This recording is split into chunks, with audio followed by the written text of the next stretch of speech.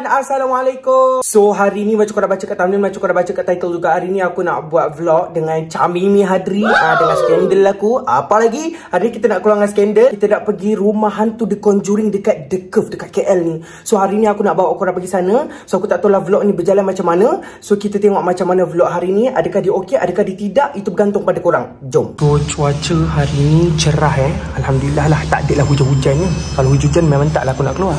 Jom. Hari ni aku nak bawa kereta. Tadi sebenarnya aku pergi dekat Sri Pentas. Aku kena masuk stesen radio. Lepas tu aku cakap kat Camimi, nanti dulu okey. So dia kata dia tunggu terus dekat mall. So kejap lagi kita akan pergi terus dekat mall. Kita tunggu dekat sana. Guys, so sekarang aku dah sampai dekat mall sebelah. Mimi ada dekat mall sebelah. Jadi aku kena berjalan kaki sikit sebab aku parking dekat sini. So kita akan jumpa Mimi dekat mall sebelah. Mimi dekat mall sebelah tu, aku dekat mall sini. Jadi kita kena berjalan kaki sikit je. Sorry lah guys, bising sikit bunyi lori. So nanti melintas pergi sana. So rumah hantu tu dekat mall sebelah. Sebab tu Mimi tunggu kat sebelah. So aku nak melintas jalan kejap. Mimi kata dia dekat Uniqlo. Jadi kita kena cari dia dekat mana. Dia pun buat vlog juga tau. Aku buat vlog, dia pun buat vlog juga. Sabar jap. Mana si Camimi? Camimi? Di manakah anda? Sedapnya bau kat sini. Bau tembikar. Mana Camimi? Adakah dia sedang menyorok?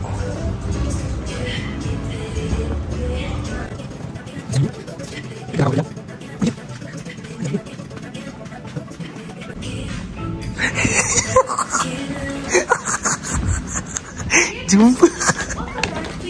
Saya sudah jumpa. Weh, kau duduk kat belakang-belakang. Kau memang hantu lah. Kau memang Camirol lah. Ni guys, Camimi Hadri. Skandal aku. Aku sampai-sampai je dia tunjuk apa? Korang dia beli handphone baru. Korang 15 baru dah keluar korang. Betapa banyaknya duit Camirol ni. Tengoklah beg dia pakai apa korang. Itu apa tu?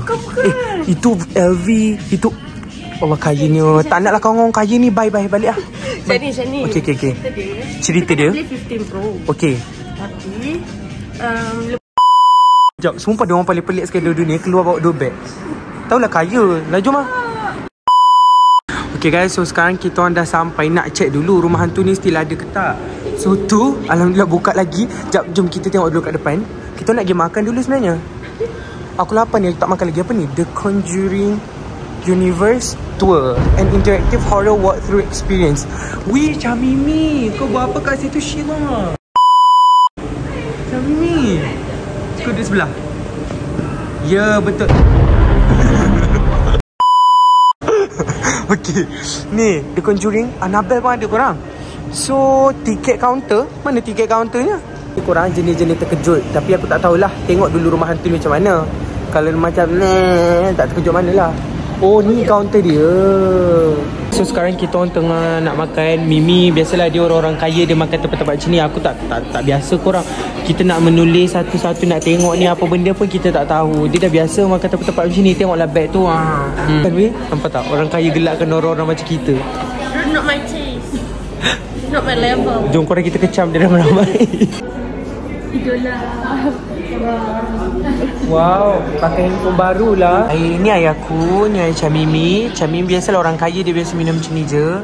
Kalau orang kaya baru murah RM8 je. Apa? Ni murah RM8 je. Mana kau tahu? Sama je lah. Okay, so aku minum kopi. Ni sedapnya. Jom makan, jom makan. Okay guys, so sekarang kita orang nak makan Asmer. It's more. Okay. So kita eat dumpling. Tunjuk dulu dumpling. Dah tunjuk dah. Menggelupu bodoh lepas tu tumpah. Candlenya ada anak. Bismillahirrahmanirrahim. Bismillahirrahmanirrahim. Sedap Tak teruk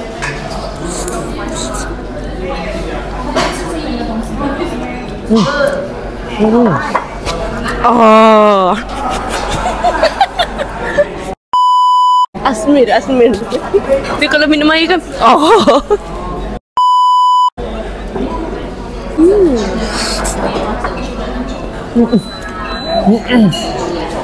Macam dibayar pula kan. Korang, Tadi aku tanya dia, "Kau cepat yang kau makan?" Kata bela saka. Wow, hari ni akak YouTuber belanja lah. Mesti banyak duit akak YouTuber ni. Wow. Okay guys, so sekarang kita ada dekat depan rumah conjuring gila ni. Aku pun tak tahu nak cakap macam mana. Dia bercampur bau sebenarnya, takut dan tak takut. Sebab aku horror, dia macam mirror. Kita dah biasa-biasa dengan hantu. Camimi pula muka memang dah macam hantu. Okay, so kita akan masuk. Minta maaf kalau korang dengar macam aku banyak menjerit ke apa ke, minta maaf, okay? Aku masuk dulu. Ladies first. Masuklah. Bismillahirrahmanirrahim. Okay. Bismillahirrahmanirrahim. Okay, salat. Ni je? Tak serang masuk. Ada apa lagi? Camimi. Camimi ni. Okay. So, apa kita nak buat sekarang? Sabarlah, lagi ada briefing tu. Ada briefing. Ada orang nak cakap lah. So, sekejap lagi akan ada orang yang akan bagikan macam contoh dia kata panduan lah. Dia akan bagi tahu kita kena buat apa, kita masuk nanti ada apa, macam tu. So, baru kita tahu kita nak masuk ni nak pergi mana, macam tu. Takkan kita nak masuk melolor je kan. So, sekarang kita dekat sini.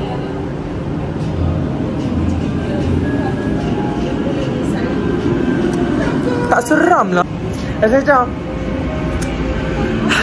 mana hantunya? Tak ada hantu. Kita sekarang nak masuk hantu ke? Hantu macam ni nak takutkan aku? Horror. Hantu. Mana hantu?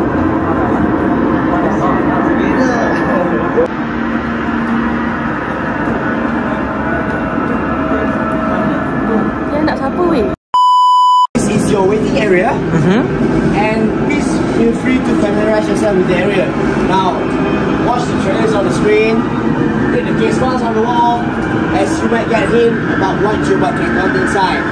As for now, we're about to start in 7 minutes time for you guys. So, I go inside to check in. If it's done earlier, then it's your luck, it's not earlier. But then, please spend some of your time just to read the rule box here, so you get to know what to do and what not to do inside. Okay, good? Before we enter, I advise you guys to go to. Okay, so dia kata yang penting tadi korang kalau nak terkencing, nak terberak, oh you sekali ke? Oh sekali. Oh kita ada kawan baru kat sini. Kita akan masuk sekali kejap lagi. So dia nasihatkan untuk kita pergi tandas dulu, sebab dekat dalam mungkin akan lama sikit. Nak terberak ke, nak terkencing ke, better pergi tandas dulu. Sebab kalau dah masuk, kita tak boleh keluar selama 60-40 minit. Mungkin kita akan pergi ke dunia alien, kita tak tahu. Iya, lama dalam ni kan, 40 minit to 60 minit. Ya. So kalau korang nak kencing ke apa-apa, bisinglah TV ni.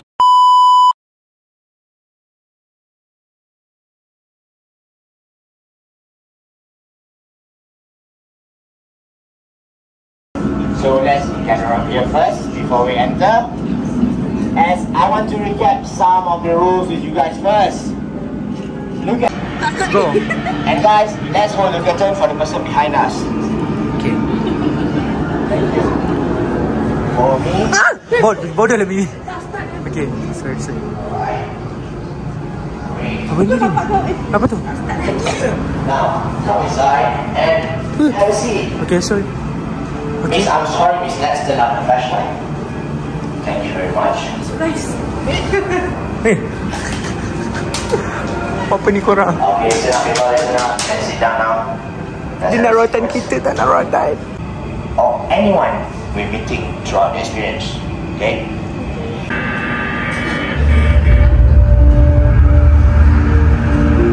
Wow. Hello, paranormal fans, and welcome to the Conjuring Universe Tour.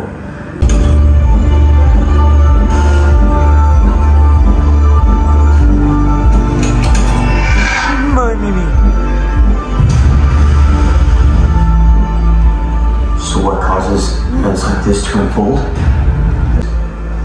As victims' will is crushed by oppression. Finally, Macam ada hantu. Mission for us to go through the experience safely. Now let's stand up, everyone. Remember Sean's advice, stay close to each other. And our experience begins now. Follow me. Belum. Pergilah dulu body. Belum start lagi. Let's go in closely. Go.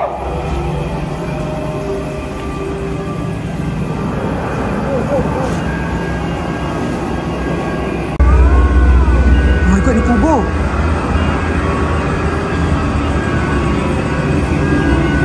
Now, why don't everyone gather up here? I've got something I want to show you guys. Come closer. Come closer. People behind there, there's space here. You can stand here. Yes. Sorry guys, my son, I lost my. Now, guys, look. So look, there's a carving here on this door. Kata kat situ ada tulisan apa tu? Can you guys see this? Yeah. It's a Latin phrase pronounced finit hic Deo, which means God ends here. Right now we are at Kata Monastery, located in Transylvania, built in the 1500 centuries by the Duke of Suap. Because of the shelling, the monastery was destroyed and the reef that the Duke used for his ritual summoning was opened accidentally. Many demons escaped, killed many humans, but thanks to Sister Irene's best effort, the reef was sealed again up until today. So I believe, guys, it is safe for the person behind us. Wow. Thank you. Let's clear the space here. Now let's wait for Anwar. Sir, let's go to the door behind us. Thank you. Now guys, stay put. It might be a little bit difficult to look around this room because of the fog, but as I'm standing further and further away from you guys, can you guys still see the lights? Yes. The cross tunnel. Now that's a big fog. During the World War II, when the reef was open, come along. Let's watch out for the hanging crosses.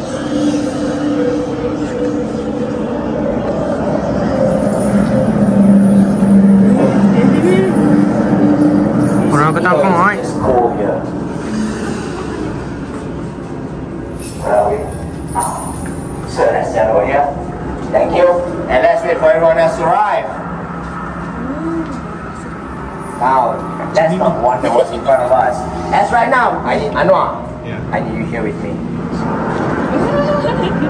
I need you here with me, brother. And I need you to be brave enough to lead them to the 9 clusters. Wow. Can we do that? Yes, great. Now guys, follow Anwar closely. Don't make him walk alone. I'll be covering your guys back. Give you something. Let's go. And Anwar, let's avoid bumping or touching any of the nuts inside there. I can't guarantee what might happen. Oh my god, this is so scary. Okay, it's clear guys. Let's go. Dia bergerak. Eh, sumpah lah bergerak. Mimi dia bergerak. Bergerak sebab telang tu.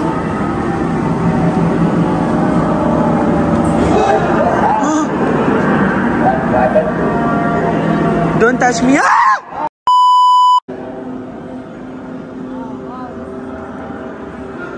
It's a horror house. Time is not a horror house. Okay guys, I'm sensing something from behind you. Why don't we go faster? Let's go. Okay. Okay. I think that was just my imagination. I'm sorry. Okay, everybody. Thank you, Anwar, for leading them through the 9 clusters. Now, guys, listen. Right now, we are at the underground chamber of the monastery. Now, when the Duke tried to open the gates of hell by sacrificing 5 innocent lives in an attempt to summon Makan in the world. Let's try to feel Okay, Mimi okay? the energy from the reef here. Mimi okay sekarang? There might be some residuals energy. Aku takut aku dah menjerit tadi. Sebab tu aku cakap. Blood dripping. Oh my god, orang. Baik kan? Mimi cepat. Watch out for the big guys. Careful of the hanging bar. Wait, kenapa pintu dia? Let's not get hit by the hanging. Let's not get hit by the hanging bar. Great. Now, I was panicking just now, but it's so it's okay, guys. Let's calm down. And right now we are at. You guys. Okay, sekarang kita pergi. Tak ada hantu lah, Mimi. Tak ada hantu pun. Mana ada hantu? Yelah tak takut. Tak over. Are you guys seeing all these pages on ceilings, on the wall? You guys some sort of animation or ceiling, something inside. Now, guys, come on. Come. Yes. What is she doing there, sitting there? Let me check the book first. If you can't leave any notes, alright, let's not get too close. Let's keep the safe distance, guys. As the only expert here is me. I'm here to guide you guys. Thank you. Alright, wait. I just can't see this one. Okay, it's written here that you got a lamp. Something's wrong here, guys. Are you guys seeing this? Yeah.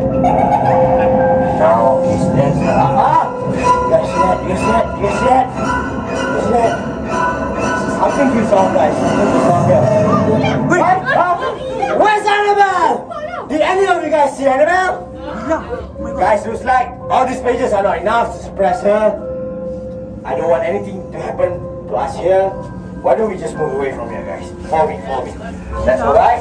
Weh, Nabi hilang kat ambil. Sumpah dia hilang, weh. Weh, bapak kau, weh.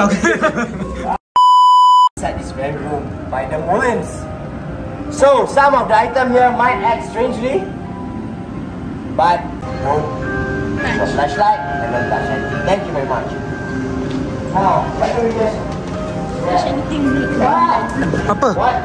Weh. No, I didn't touch that. Salam ni real ke? Jom. Wow. Weh, dia gerak sendiri macam ni. Buat, weh. Wow.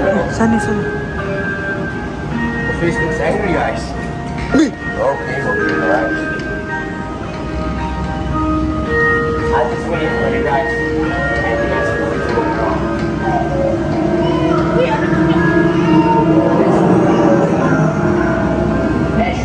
Mimi? Boleh buat apa, Plan?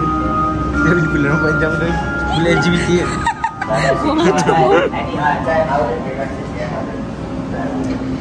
Once you guys are ready, let's get out here. Oh my god, setelah beberapa jam.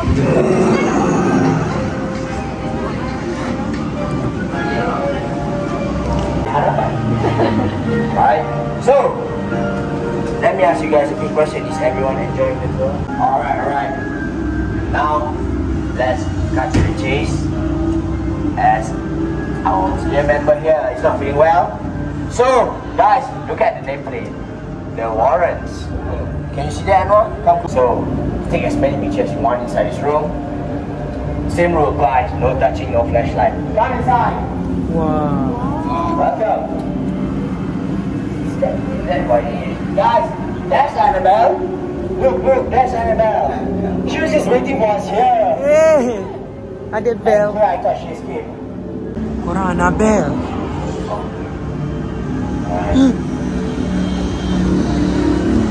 Ayo.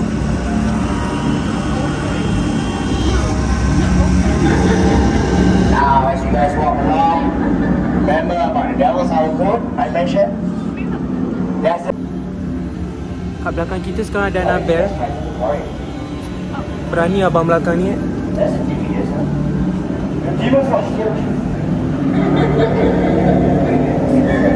What's wrong with your face? Sir, you need to go to the hospital now, sir. No. Annabelle. Okay. Kenapa? Angguk-angguk, geleng-geleng, tanda-tanda, tanda-tanda. 1, 2, 3, 4, 5.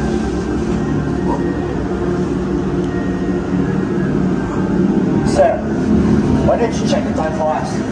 Hey, what time is it now? Oh, it's 3:07. 3:07? Really? That's a few several clocks up here if I'm wrong. Yeah, that's the one. Can you tell me what time is it here? Is it? Let's look carefully. If it's not clear, I think we can try this clock here. 3. 3? 7. 0? Okay guys, let's keep the number in mind. It might be helpful later. Alright, everybody. Last chance to take photos with the wedding gown. Kita masuk lagi.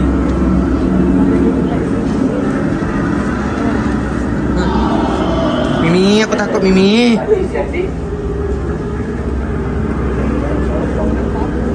Ya apa malam tu? Ni apa? Jalan lah. And doesn't she look too modern to be one of the ferrymen? But still, it's there. You said here. Right. A bit more. A bit more. Let's not get too close to the coffee there. Can you hear that? Yes. Is it someone or is it something? Now, listen, guys, listen carefully. It'll be a little bit too confusing and it'll get dangerous because the next room can be quite tricky because it is called the mirror maze. Guys, sometimes I get confused here. Hey guys, something wrong. Alright. Okay, that doesn't look too safe, sir. Now, that is malicious. That's what we do. What's up with that, yeah? It's a sharp corner. Saying some guy. Sean mentioned this to me before. That shadows belong to Bashima's soul. Bashan and force them to kill their own children.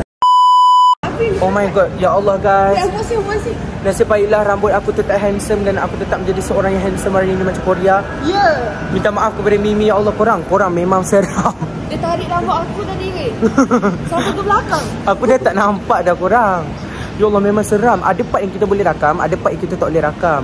So minta maaf lah yang aku tak dapat rakam tu. Tapi kalau aku boleh rakam pun aku tak akan rakam. Aib sangat. Aib sangat. Okay.